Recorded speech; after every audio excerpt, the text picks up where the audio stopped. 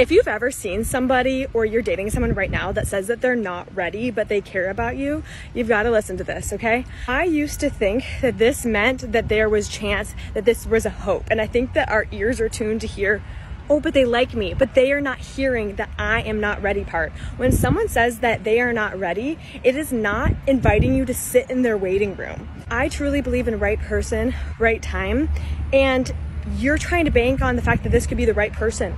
But you're also, when you sit in their waiting room, wasting your time on someone who could very well be the wrong person because they are not being delivered at the time where you're ready, because you're ready.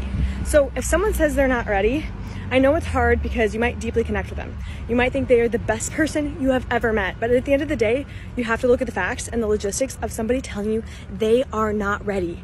And I truly believe that the right person would make it work if you were the right person for them, or if they were truly ready for a relationship, they would make it work even during a hard time. Someone telling you that they're not ready, even though they like you, is a very big move to make if you were to really like someone, which is probably pointing to the fact that they're not where you're at, they don't like you enough, or it's not the right fit.